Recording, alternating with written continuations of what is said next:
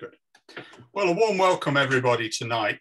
I'm going to talk tonight on the river that really has a river that I know very, very well. Some of you may not know it so well, and I'm going to be showing you some very well-known paintings, but also some lesser-known paintings from the 19th century. So it's really a journey today, taking you down the River Thames from its source to the estuary. I hope to do this in roughly an hour, so we're going on a relatively fast boat. But I hope I'm going to pick out a few artists of interest, some very great artists, of course, and some much lesser known and some completely forgotten now. So just begin. I suppose when anyone starts out on a journey on a river, I think of these lines from Joseph Conrad that I put up in the corner there. Almost at the source of the Thames is this rather lovely stone sculpture, rather weathered these days, by Buscat Lock, by the Italian sculptor Raphael Monti. And this depicts Old Father Thames, and it's about 30 miles from the actual source of the Thames, but it marks the beginning of our artistic journey, really. And the map behind us here is, in fact, one of the maps from the Maritime Museum, which is just of all the sandbanks on the vast estuary of the Thames. Of course, now we have the wonderful Margate. We have the wonderful Turner Gallery, and actually, my last talk here was on J.M.W. Turner, and we're going to be meeting some of his paintings along our route. Some that actually predate the Victorian era as such, but actually are included in the 19th century. So I think it's fair that we touch upon England's greatest painter. So for many of you, a lot of these places and these names of these places will be familiar to you. I've going to mark some of these places on our talk today. Obviously, the main bulk of the talk surrounds London and the artists who congregated around there. But there are some very interesting paintings actually in the upper reaches of the Thames. The Thames is 215 miles really from its source to the estuary. From Teddington Lock, which is just in West London, the river is tidal. And it was a great advantage to trade, basically, because unlike many other landlocked European cities, we actually benefit from this tide that took the ships out and the ebb tide. So we had this great advantage, really, a natural advantage. The river is not obviously as grand as some of the great rivers of the world. It isn't. Although quite wide in London, it is certainly nothing like like the Danube or something like that. But a fascinating river, and of course it has been navigable since medieval times, and in fact in some places it was actually much more able to get craft up the river than you can now. And we have a system of locks on the upper reaches of the Thames that make it navigable, and these present great advantages for artists too, and can be very picturesque. Here's a list of some of the artists we're going to meet along our route tonight. We're going to meet Dante Gabriel Rossetti, not noted for landscape paintings or indeed paintings of the Thames, but we meet him along the river in a number of contexts. George Viscount Cole, a famous Victorian artist. James Tissot, we meet throughout our journey. The French Impressionist, but British artist Alfred Sisley, but who spent his life with the French Impressionists, mostly in France, but painted some significant paintings along the Thames. Claude Monet, who loved the Thames and came over to London many times, particularly in his later career. He enjoyed painting the Thames. James McNeill Whistler, the subject of my talk earlier in the year. William Holman Hunt, the Pre-Raphaelite. From Reading, the Havell family, particularly William Havell.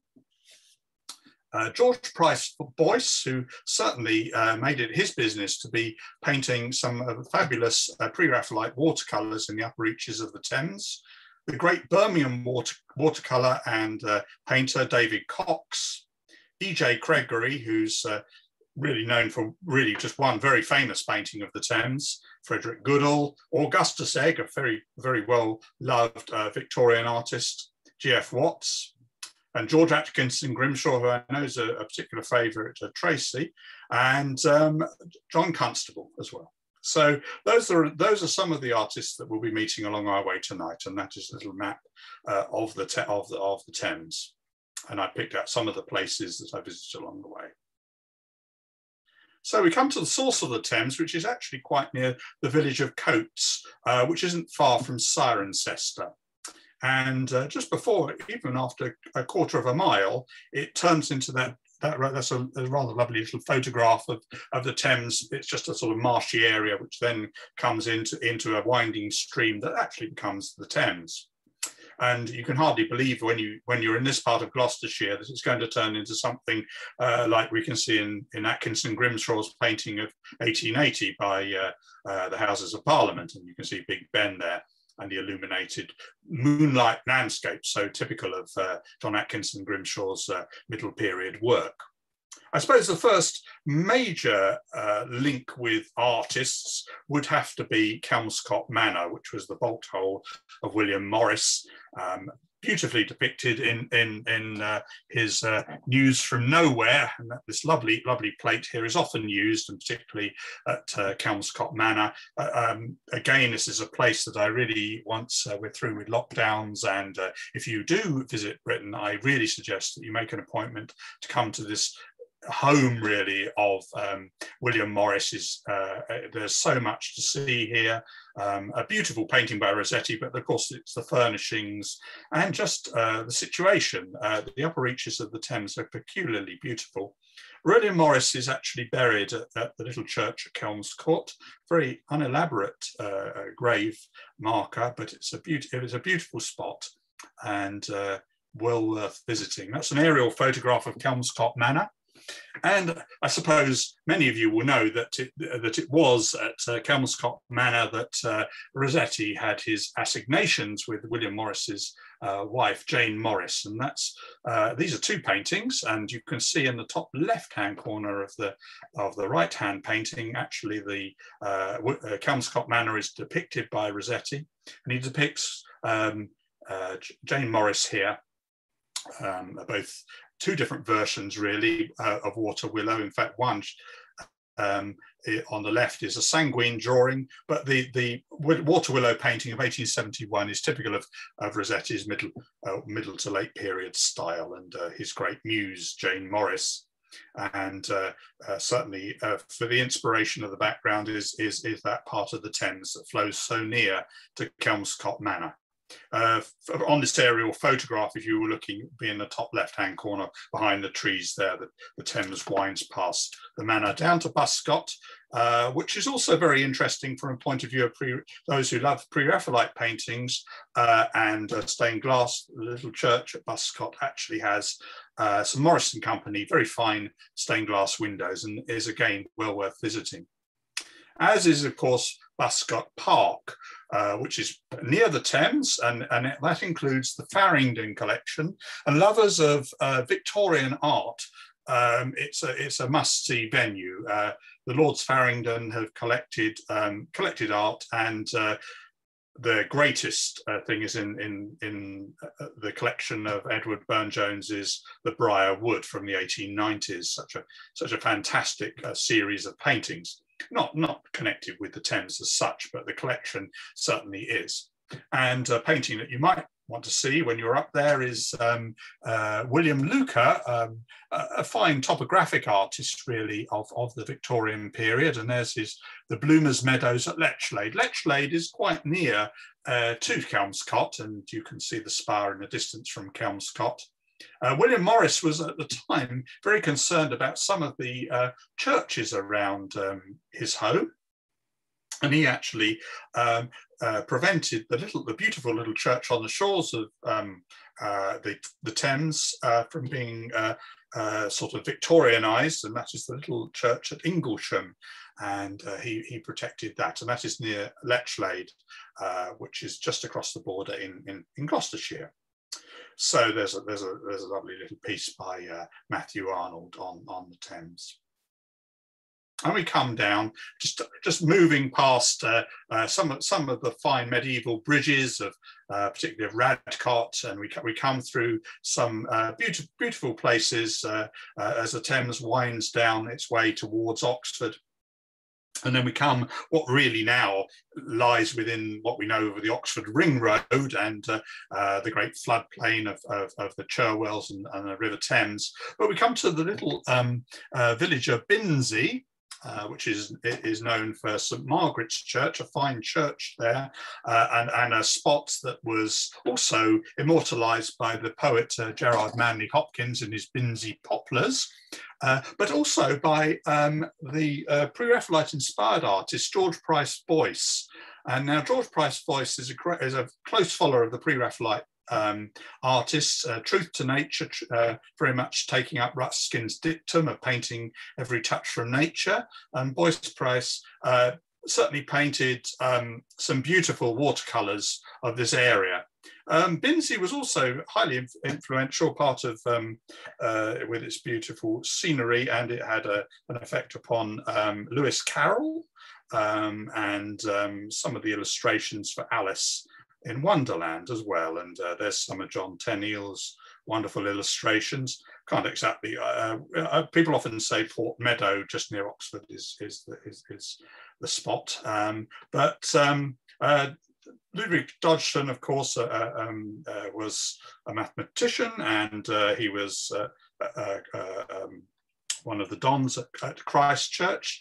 Also something of a friend to the Millais, and that's his lovely photograph there of John Everett Millet's daughter, Mary Millet, and there she is depicted by John Everett Millet.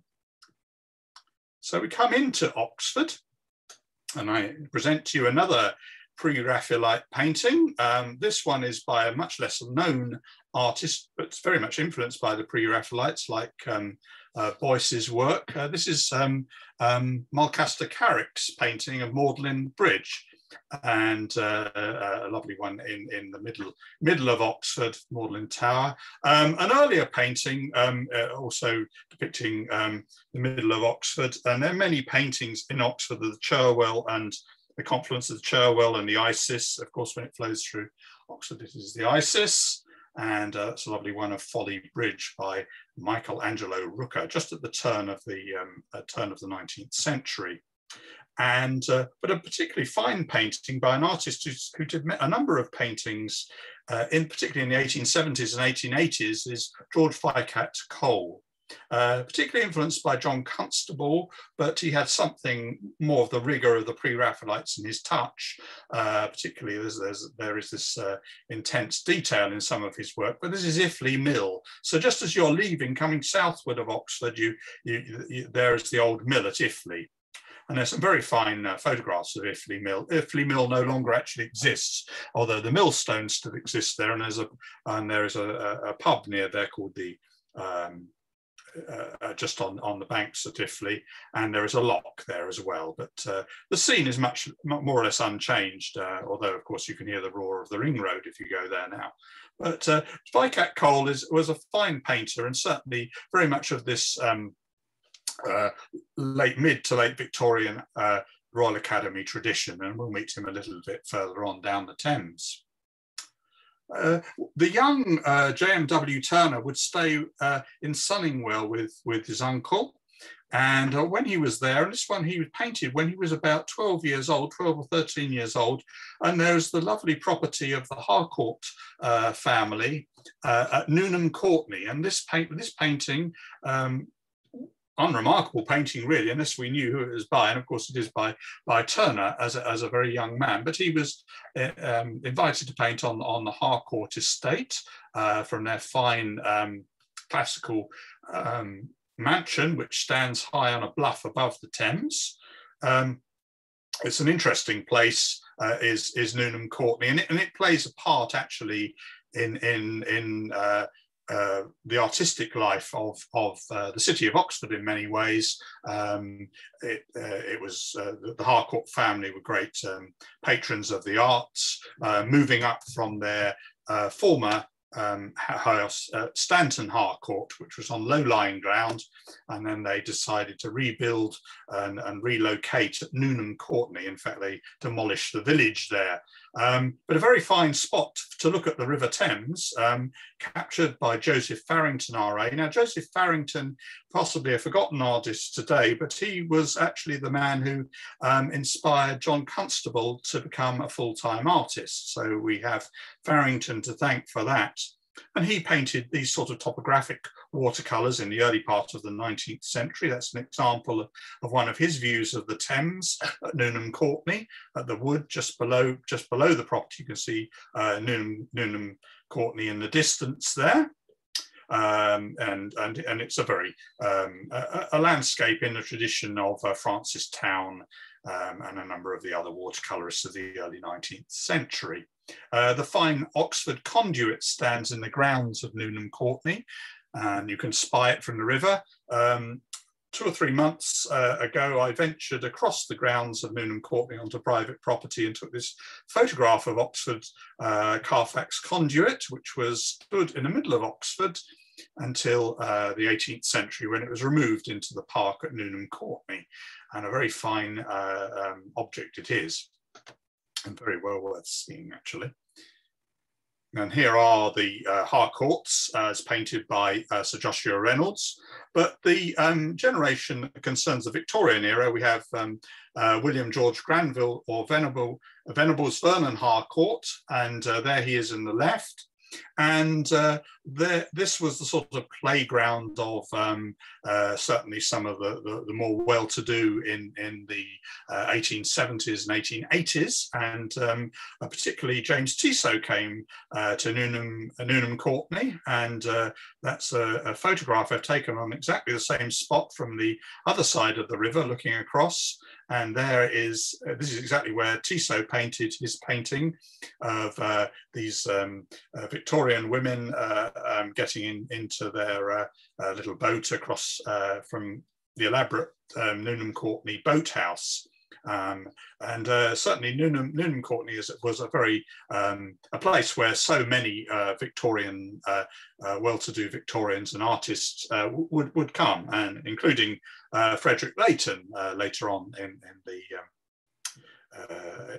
the Victorian period.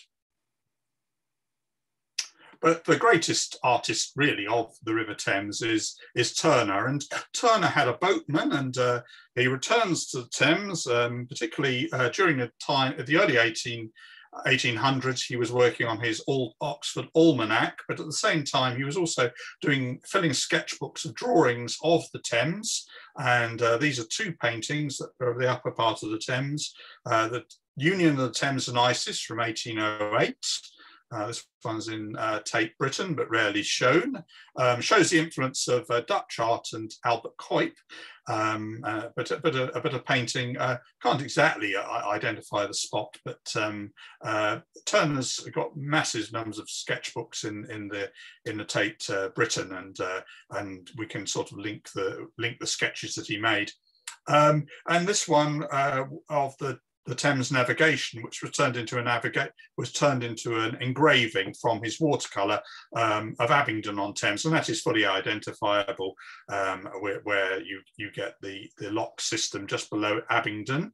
Abingdon is where the River Och joins the Thames. The Thames is joined at a number of places by smaller tributaries, and all of these also require various lock gates, and of course these were highly developed by the early 1800s, and the river was navigable all the way through. So there's the spire of the great St Helen Church in the background. Now this is a rather curious painting from 1806.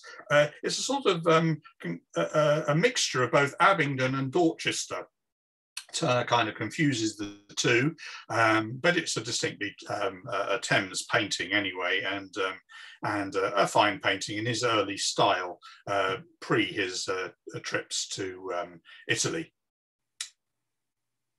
And a fine painter of the latter part of the Victorian era was Don Dunlop Leslie, and he paints in a rather like Vicat Cole in a quite rigorous manner.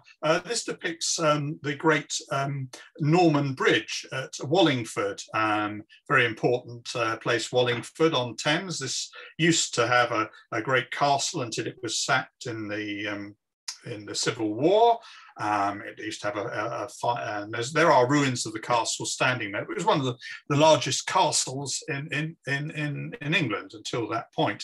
But the great bridge at Wallingford still stands, and it's depicted here by Leslie, who was a fine landscape painter of this period, if a little conventional. Another artist who actually lived in Wallingford, who was an important artist of the Victorian era, was Henry Stacey Marks, and he lived just by the boathouse here in Wallingford.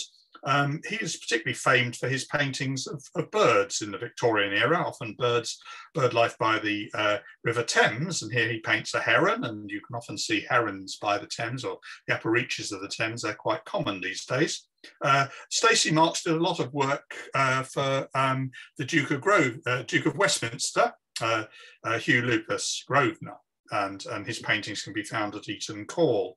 And so he was an important artist of the Victorian era and an RA.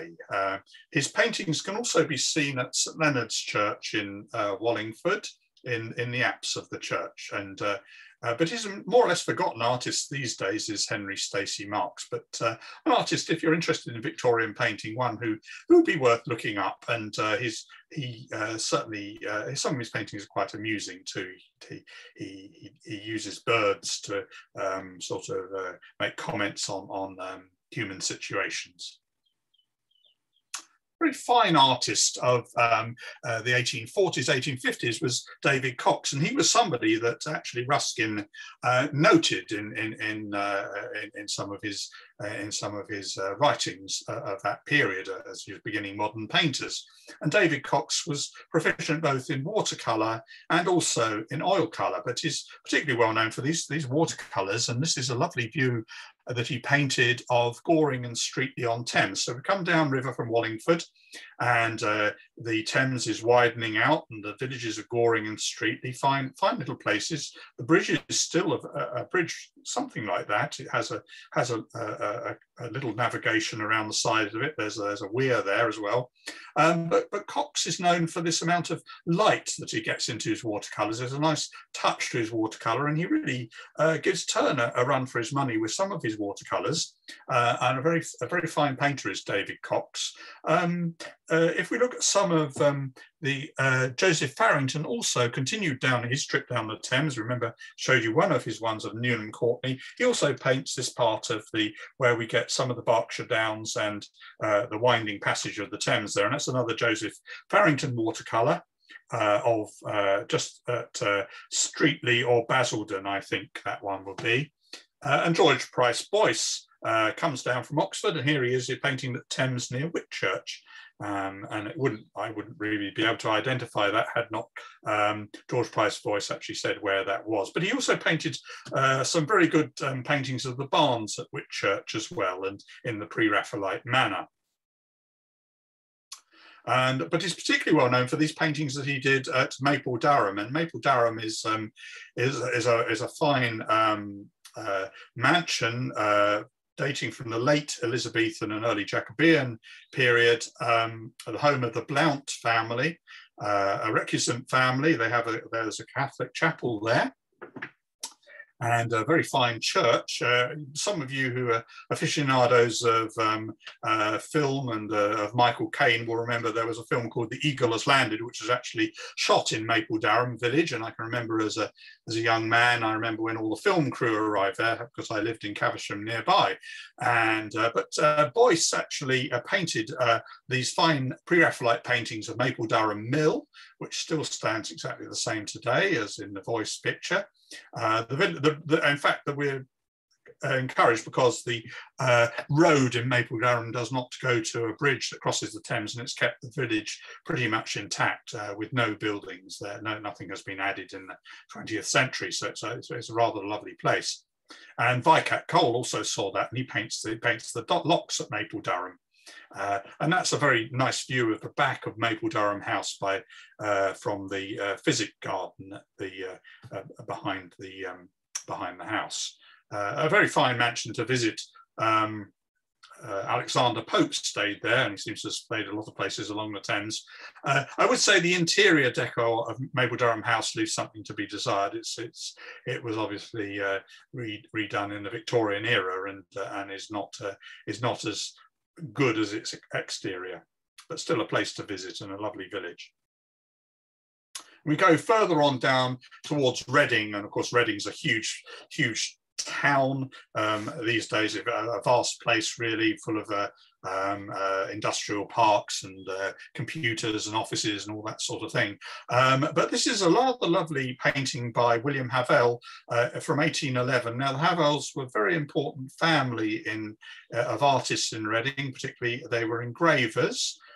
Some of Robert Havell went actually over to the USA, and he actually joined some of the artists on Hudson River School. And I mentioned him when I gave my little talk about 19th century American painting. But William Havell is known for these type of watercolours. This is just painted slightly above St. Peter's Churchyard, upon a bluff just above St. Peter's Churchyard in Caversham, and it looks across to the old Caversham Bridge. There is now a bridge of about 1930 which goes across there, but that's the old Caversham Bridge, and at that stage you can see the river wasn't bound in either side. Of course, now it has the banks are all fully sort of concreted in, and on just by the little lock house on the right is near where the famous Reading Festival is held every year, the Rock Festival. But Havell was a very fine watercolourist, and in the tradition of Francis Town, and many of his paintings are in fact at Reading Museum and Art Gallery, and a very fine collection of his work there. But not an artist so well known these days. But an artist who is pretty well known, and we've already encountered him at Newnham Courtney, is James Tissot. He came to London in 1870 following the Paris Commune. He lived with his common law partner, Mrs. Newton, in London, and he's known for his scenes of high society and fashion and Victorian fashion. Ruskin detested his paintings, calling them mere hand-painted colour photographs. And I would admit that his paintings can be a little bit sickly, a little bit sentimental. But he did paint this period like nobody else really did, and he depicted the balls and the society events, and of course Henley being one of the great events in the season. And he paints this view of the Henley Regatta in 1877. Not much has changed in the intervening years. This is painted from Henley Bridge, and Henley is of course famous for its great regatta and boat races in the summer, and nowadays the great Henley Festival. He concentrates really on the fashions, which of course are still an important part of the Henley season. Tissot was a great friend of Edouard Manet, but he had a much tighter style than Manet, although he was captivated by light, and certainly his better paintings, one always has the sense of the shimmering light upon the waters.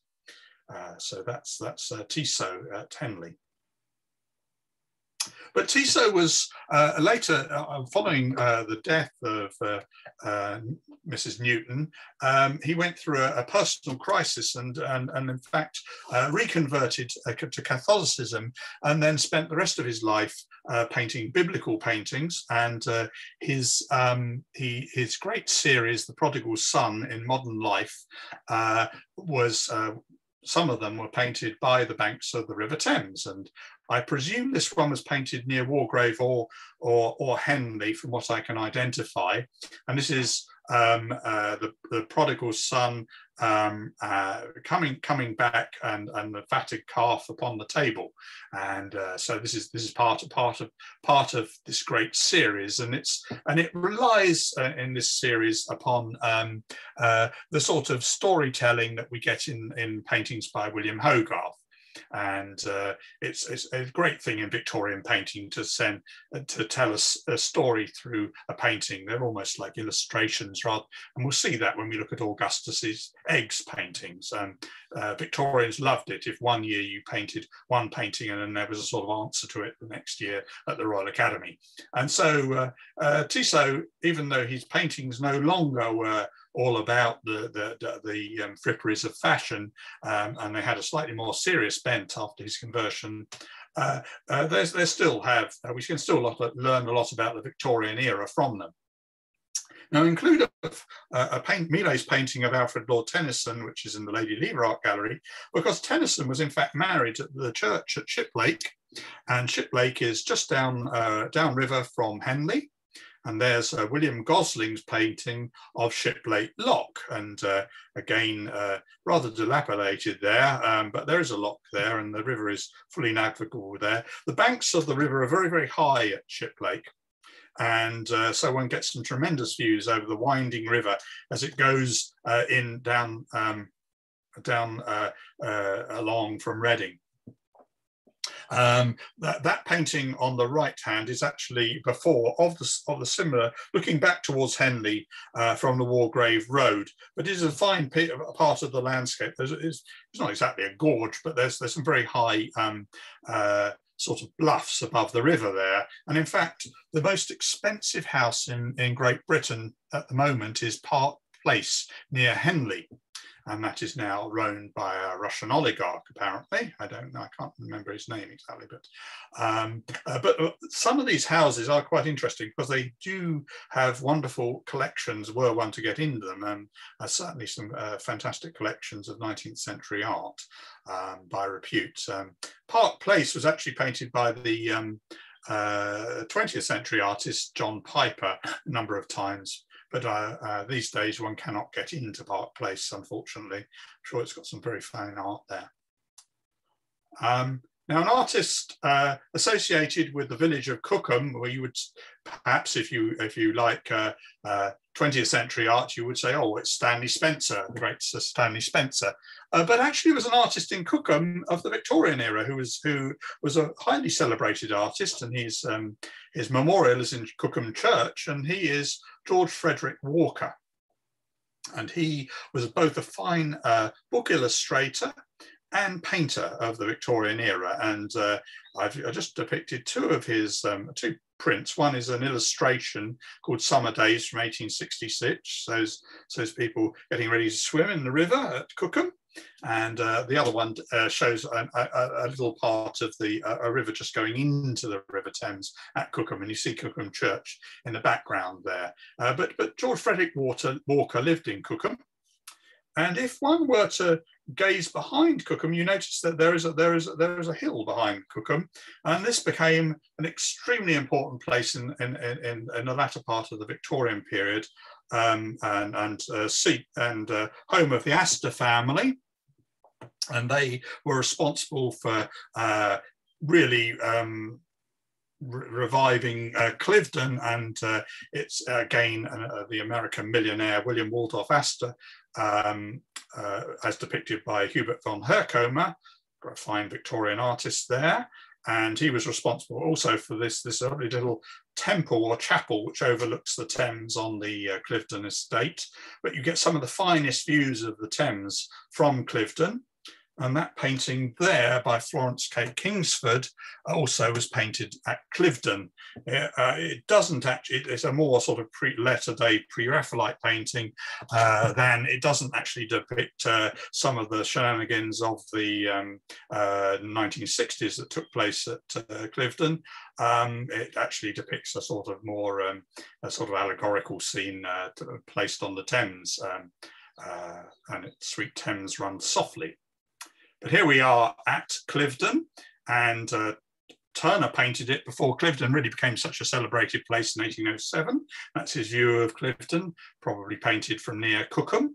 But this fine portrait of Nancy, Viscountess Astor, was painted by John Singer Sargent, and that painting is still at Cliveden, and many it's sort of American students are there at Cliveden, and the grounds of the National Trust, and it's an excellent place to visit. Frederick Lord Leighton painted at Cliveden, and there's a lovely little landscape of his just painted at Cliveden, and I know this path well that leads down to the river, and some lovely yew trees there, and that's the painter of Flaming June also wasn't above painting such a lovely painting of this of these trees just on the little path going down to the river here at Cliveden. And there is Lord Leighton by Thomas Brock. And we come down from Cliveden, you come to Bolter's Lock, and again, all the Henley crowd would go down there. And this is probably the most famous painting by Edward Gregory, and this is called Bolter's Lock, and this painting is in the Lady Lever Art Gallery in Port Sunlight. It gives us a very good idea of, as we come into the Belle Epoque, and Bolter's Lock, and you can see all the fine fashions similar to Tissot, very, very tight sort of painting in many ways, but it has something of the fashions of the Henley and the regatta and all of that. And there's another view by an artist called Ward at Bolter's Lock of the Thames Regatta too. Getting examples of the fashion, not a particularly great painting, that one, but Bolter's Lock is an important area really, and there are a lot of celebrities who now live along that part of the river as you come into Maidenhead. But a very, very much greater painting is, of course, Turner's Rain, Steam and Speed, which was painted in Maidenhead, or painted from Maidenhead Bridge, overlooking the Great Western Railway in 1844. And this is one of the very, very great paintings of Turner, and I've talked about this in some of my talks before. But of course, it depicts the challenge of modern times and the train racing towards us, just like the future is racing towards us. And a really remarkable piece of painting when one considers its date and its sheer audacity in use of paint. You see the railway bridge on the right, and you can see the old Bath Road Bridge on the left.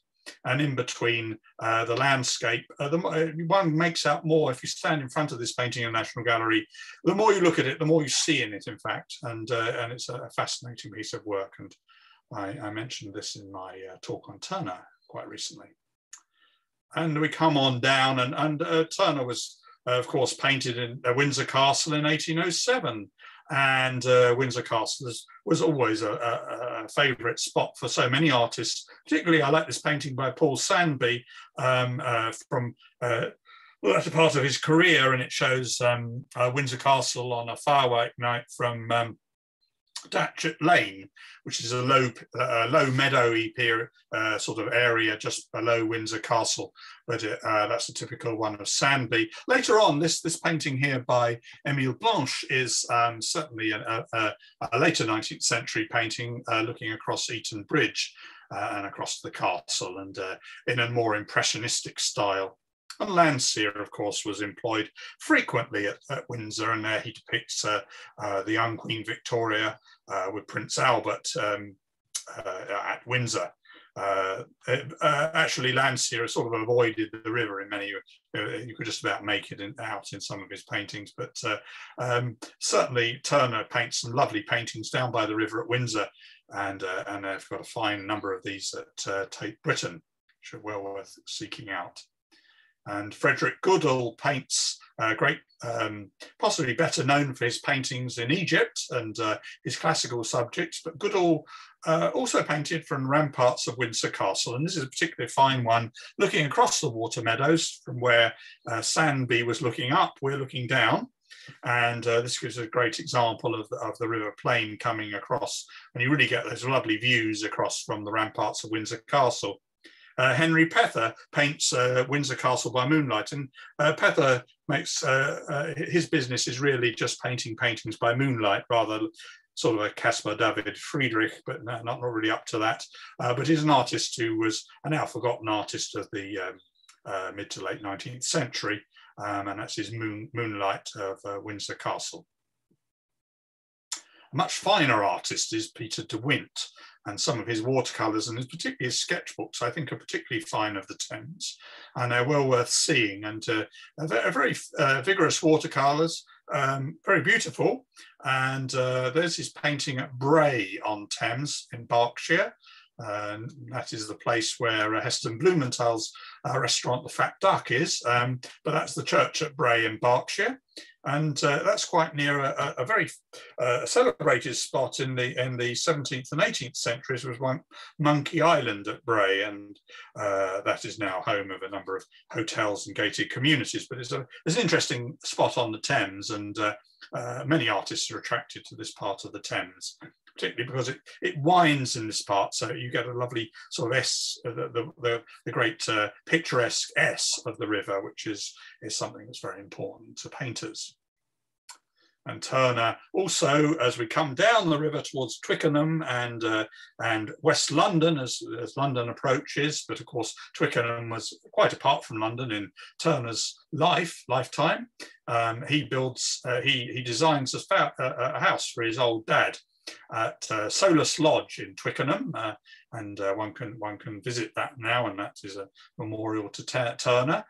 Turner also painted the ferry at Isleworth at sunset, and but at a previous century, Thomas Rawlinson painted on Eel Pie Island, and that was also rather like Monkey Island, was another celebrated spot. Eel Pie Island, of course, became quite famous in the mid-20th century for both the music and the Rolling Stones and David Bowie and people like that all cut their teeth at Eel Pie Island, but that's way beyond the remit of this particular talk.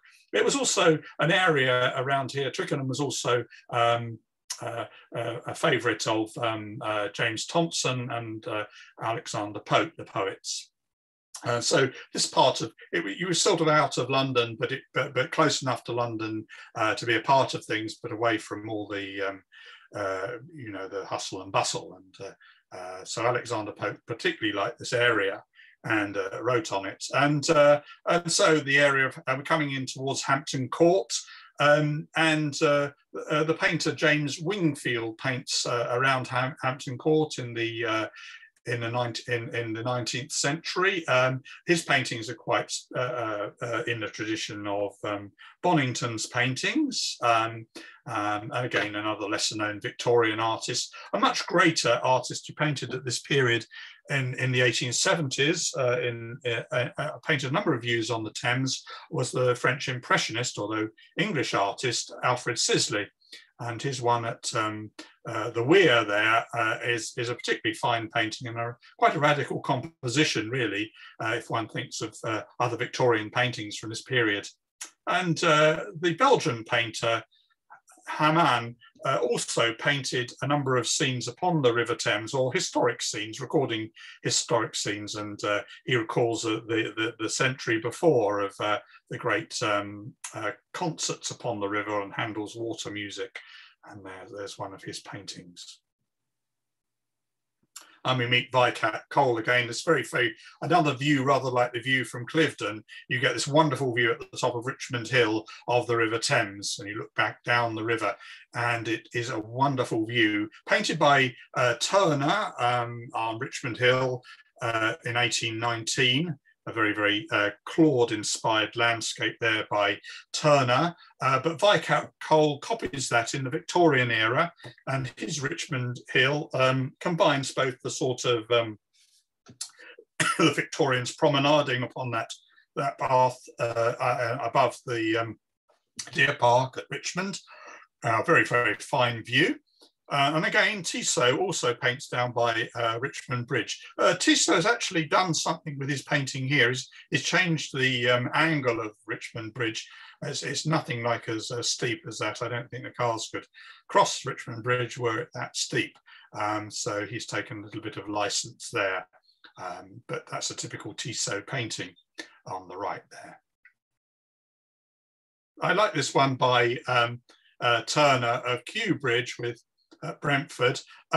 Now, Turner had family in Brentford and would stay there, and so his early love of the Thames really was a lot to do with this. And he paints these very, very fine watercolours looking down these parts of the Thames. And I mean, one could do a series. I could just show you all the ones that Turner painted, and we really wouldn't have to look at these lesser known artists. But certainly this is a very fine watercolour. And as you can see, Turner is very economical in his painting. He doesn't feel every leaf has to be depicted as some of the Victorian painters did.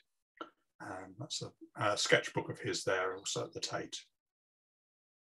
And there's another one of Alfred Sisley, painted from under the railway bridge at Kew. Again, quite a radical composition. And here's a photograph I've taken of the rail bridge at Kew from the same position.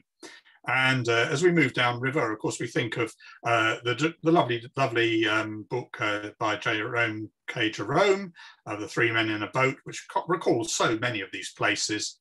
You also, if you're into art and you're visiting Britain, I would suggest visiting Hogarth's house at Chiswick is also well worth it. It doesn't have very many Hogarth's paintings, but they have some of the objects associated with him and lots of his prints. And it was also rather like Pope. He had a bolt hole in Chiswick, which was his sort of out of town home, which is well preserved. And Thomas Gainsborough also lived at Kew, one of Britain's most famous painters, and he is buried at St Anne's Church in Kew, and you can visit his grave. He didn't want any fine memorial made to him. It's just a simple slab. It's just been restored recently, and but well worth visiting is the church in Kew, as is Kew Gardens, and the gallery there has a lot of Victorian botanical paintings, and there's a view of the botanic art at Kew Gardens, which are Miss North's paintings. A lovely collection, and really people might just go to Kew Gardens purely for the pagoda and looking around the hot houses and the flowers, but do visit the art gallery there, because you get a rare chance to see some of the interesting botanic art of the Victorian era, which is sometimes neglected. And if you're in that area of London, beside the river is St Nicholas's churchyard, and two very different artists are both in St Nicholas's churchyard. Their tombs, James Abbott McNeill Whistler's tomb, and quite close by to it is William Hogarth's tomb as well. And of course, both worked close by the river, and the river features in their art. And I also include a lovely picture of the old Walton Bridge there, painted from, again, a century before the era, but it's this wonderful painting from the Dulwich Picture Gallery by Canaletto of Old Walton Bridge, which I think is a remarkable piece of painting, and a wonderful Canaletto, and sort of more interesting in some ways than some of his Venetian views, I think. A lot of atmosphere in that one particularly. And as we come downriver, this is the other Kelmscott House, and I thought I'd show you this. This is Kelmscott House in Hammersmith, facing the river. But this is the home to the William Morris Society now. Lots of the archives are there, and unfortunately for William Morris, of course, the world of Hammersmith is very much the world that he was resisting throughout his life, and the David Murray Smith's painting really shows you why, and that is some of the wharves and the warehouses of Hammersmith, painted there in the early 19th century, early 20th century, sorry.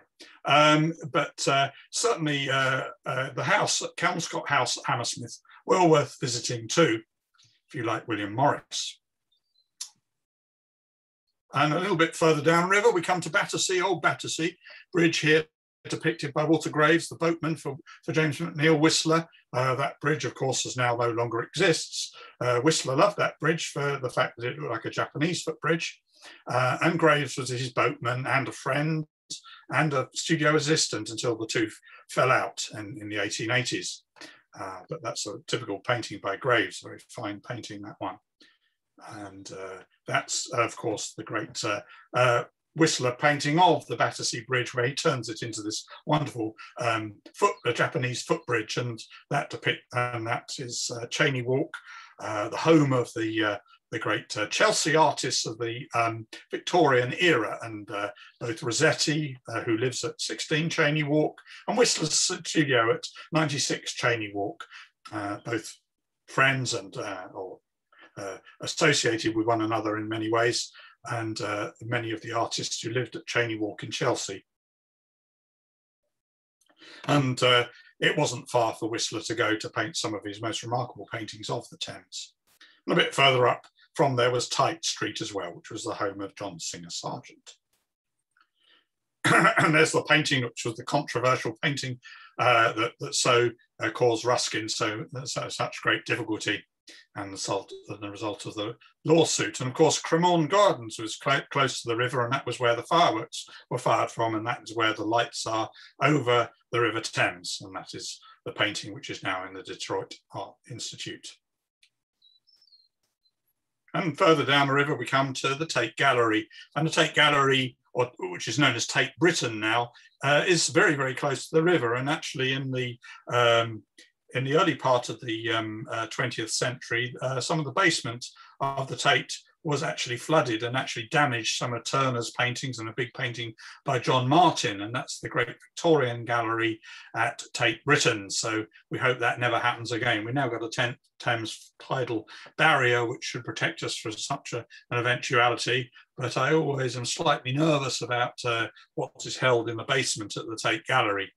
And that is the great Victorian gallery, as imagined by the artist Julia Batten in a recent series. And this is just a sort of mock-up of that those days from the 1920s, with taking the paintings out of the basement.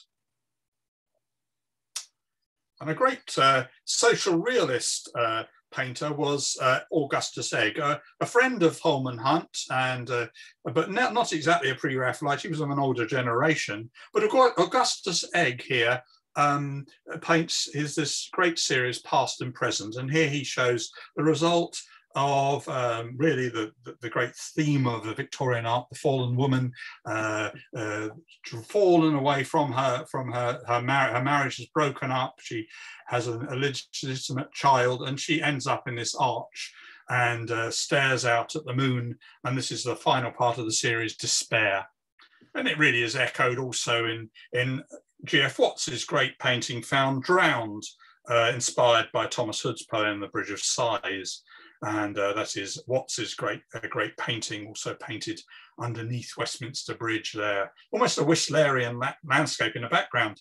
But Rossetti at one point couldn't resist a bit of modern realism to some extent. He never finished his great painting Found, begun in 1854, but painted on the banks of the River Thames. And there a young drover returns to London to find his childhood sweetheart has turned to prostitution, and he tries and he comes to take her back, and she turns her head away. And so, but Rossetti never actually finished this painting, which I believe is in the museum in Delaware, Wilmington, Delaware. But again, a pre-Raphaelite painting, somewhat inspired by Ford Madox Brown as well, and possibly to some extent by William Holman Hunt and the pre-Raphaelites' love for William Hogarth. One of the great events beside the river, and one of the great paintings of the River Thames is, of course, Turner's painting, The Burning of the Houses of Lords and Commons, from 1834, 1835. It sort of echoes the paintings of the Great Fire of London by this unknown artist, but Turner brings it into this incredible sort of boiling point of just flame, and he captures all of the drama of that great night of October 1834 in a series of watercolors and paintings that are like no other, and they are really very, very expressive. It's well worth looking at some of the watercolors for these as well. And he gives the scene such drama and but such spectacle, and particularly favoured of the colours of the 1840s, where he really let loose with his palette by this stage. So come on to the next one. And to some extent, if we look at this other painting by Turner of the burning of Houses of Commons. And we can see something of that also in Claude Monet's painting of the House of Lords, painted later on in Monet's career, 1906. He was a very well-established artist then. He was able to stay at the Savoy, and so no longer a starving artist anymore. Someone who had to just sort of scrounge around for oil paint. He was a very well-off man by the early 20th century. But he loved London, did Claude Monet, and he had painted there from the 1870s. And he particularly liked the pea soup fogs that seemed to shroud the city so often. And this is one of his earlier paintings when he and Pissarro came to London in the 1870s, 1872, during the Franco-Prussian War. And I think this one of the Pool of London is one of his great paintings of this part of London. It really sums it up, and just wonderful, a wonderful piece of painting, freehand painting by Claude Monet here. But an artist who was painting, almost at the same time is William Holman Hunt, Pre-Raphaelite. On a return from Palestine, he paints, in 1866, he paints London Bridge on the night of the marriage of the Prince and Princess of Wales. It is again in a great debt to William Hogarth in this painting, and there's a lot of incident going on within the painting. There's things like pickpockets, there's various pictures of friends, particularly Thomas Combe is depicted in this painting. As I've just done in the top right hand corner, you can see I've just picked him out. This painting is in the Ashmolean Museum. There are little vignettes in the painting too, which one in the background, it almost looks like a little mini kind of whistler in the top left hand. But William Holman Hunt actually painted this curious painting in Chelsea in 1853, which predates James McNeill Whistler's arrival in London. And this little panel painting shows that Holman Hunt could be really Whistler before Whistler was even Whistler. So an interesting little panel painting, that one. Holman Hunt was fascinated by moonlight and the depiction of moonlight. And well, we can see that from his painting, The Light of the World, and some of Triumph of the Innocents that appear, and a painting called The Ship. So he was always interested in different light sources, but in a very different way to the French Impressionists. But that's a great painting of the bridge, and a superb painting, really. And another bit, and here's Tissot again in his heyday. Here he paints, what I like about this painting, it contrasts the sort of ease of the well-to-do with their bottles of champagne on their little launch going through the Pool of London. But look at the absolute filth and choking fumes in the background. It's a wonder that they wouldn't have sort of gas masks on with the amount of steam and just sheer effluent around the Pool of London at this time. But we can see what Ruskin meant about hand-painted photographs when we look at this particular Tissot painting, great friend of Edouard Manet. And the river was absolutely filthy during this period until, thankfully, Bazalgette with his new sewerage system really saved London from really the disastrous years of the late 1850s of the Great Stink, leading to really, terrible outbreaks of epidemics of cholera, and also just the sheer, just impossibility of actually working in parts of London. Such was its the foul smell, and nothing was sort of living within the Thames at that stage. And of course, there was great disasters, even when the sewage was taken out and dumped in the estuary. There was also the tragedy in 1878 of the sinking of the SS Princess Alice, where many people were lost. So there were all sorts of the Thames did not look like really Camille Pissarro's river of 1890 during the 1870s. It was still cleaning up the river, and it's still a river full of, didn't look bright and blue like that, I'm pretty certain. And many are the depictions in the Victorian era of the mudlarks of the Thames. And a lot of Victorian artists. This one, Thomas Graham's painting of a mudlark is typical of this. These were those who beachcombed the river Thames, making a good living, or something of a living anyway, from going beachcombing the shores of the Thames. Remember, it's tidal, the Thames in London, and so people were to pick up things, and particularly during this period with so much commerce being conducted on the river, there was sometimes rich pickings. And Pether, again, this great moonlight painter of the Victorian era, paints the Watergate. The Watergate has now been moved in position, but it's a fine piece of architecture too. And Pether depicts some mudlarks beside the Thames there.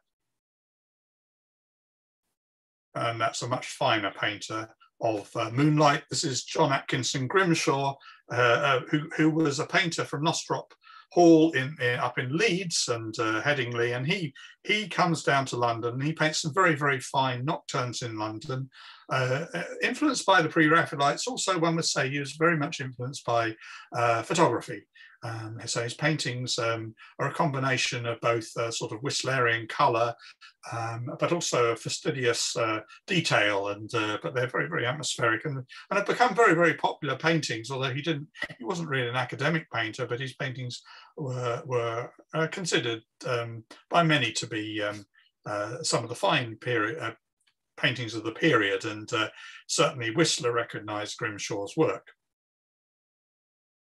One of the great Thames paintings is this one by John Constable at the opening of Waterloo Bridge in 1817.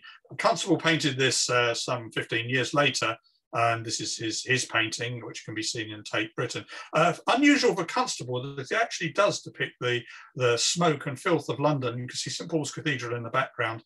Constable really resisted painting some of these sort of things within his paintings, but this is a rarity among Constable's paintings that you have this in the back. But we do all have the royal barges in the forehand. And Claude Monet, of course, painted Waterloo Bridge in one of those peace super fogs, and a sort of glints of the sun upon Waterloo Bridge, a sort of early Waterloo sunset in a way, one might say, 1906. And here we have probably the greatest painting of the Thames, and this is the Fighting Temeraire being tugged to her last berth to be broken up by J.M.W. Turner. I often talk about this painting, but this painting is one of the great paintings. Turner consulted Michael Faraday about some of the colours that he was using at this time, and so we can thank Faraday for some of the very, very bright crimsons and oranges that Turner was using in his paint. But there we have almost the old ship from the great Battle of Trafalgar being tugged along from Rotherhithe to be broken into pieces, and there we have the plucky steam tug dragging it forward to the buoy. But it's a great painting, and it says so much about the concepts of Turner's art, and probably one of his very greatest paintings. And then we come to Greenwich, and Greenwich Half-Tide as painted by Atkinson Grimshaw again, and here is another one of his favourite moonlights. And if you want to see a lot of interesting Victorian art of the maritime art and 19th century maritime art, you could do worse than to go to the Maritime Museum in Greenwich. They have some very fine examples there, including work by Turner, and well worth seeing. And then we have also, as we go along the river, Wapping and Rotherhithe, this painting, again, this is the other part of the Tissot series, his Modern Life, Prodigal Son. Here he paints The Return of the Prodigal Son, 1882, and there is the son reconciled with his father. And a fine piece of painting we have here. And this was probably painted at beside the Thames at Rotherhithe, as did Whistler. When he came to London, he painted and etched at Wapping. And there's the Angel pub at Rotherhithe, frequented by Whistler, and he painted a lot of some of these early paintings by Whistler are very well worth seeing if you really want to look at the art of the River Thames. And there was a fantastic exhibition put together by Tate Britain of Whistler, Monet, and Turner, and it was a great looking at the three great artists of the Thames brought together. But I hope this evening I've shown you some of the artists that have really made the Thames what it is, and brought out some of the life of the Thames from the 19th century. And I thought I'd show you this unusual one by George Jones, a lesser known painter from this era. But this is actually on the opening of the tunnel which goes under the Thames from Wapping to Rotherhithe. Actually, the tunnel was engineered by Isambard Kingdom Brunel's father, Mark Brunel. And here is the opening of a banquet in the Thames Tunnel. And so this is under the River Thames, an interesting sort of painting. And there's a little illustration of the tunnel, which of course is worth going to see. And there's an etching above water at Wapping by Whistler. And now we're coming out to the estuary. And we come to Chatham Docks, and of course, Charles Dickens lived in Chatham in the early years, his father being a clerk in the Navy Pay Office at Chatham Docks. And that's a little contemporary print of Chatham Docks, very, very important. And also the rope-making warehouses at Chatham, always worth seeing. And that is Paul Maitland's painting, influenced by Impressionism by the Newlyn School. And that's a late Victorian painting by Maitland of the Sun Pier at Chatham. And there was a pier there there's a pleasure pier actually at Chatham. Still a busy part of, and going up of the river there, but that gives you a little example of a later part Victorian era painting of Chatham. And of course, so many came back to the river, to the estuary, and Turner recalls the earlier era of the cutter fishing boats on the Thames estuary. But many returned to London or returned to Chatham to find bad news on their arrival home. And Arthur Hughes here depicts a very touching painting of the return of the young sailor boy back home to discover that his mother has died in the intervening year. And this painting here is in the Ashmolean Museum in Oxford, and we have at the moment a very interesting, what looks like a very interesting exhibition opening next week of pre-Raphaelite drawings. And there's actually a study for this particular drawing painting known as Home from Sea, and it is by Arthur Hughes, a great devotee to the pre-Raphaelites. He wasn't a member of the Brotherhood, but a great friend of many artists within the Brotherhood.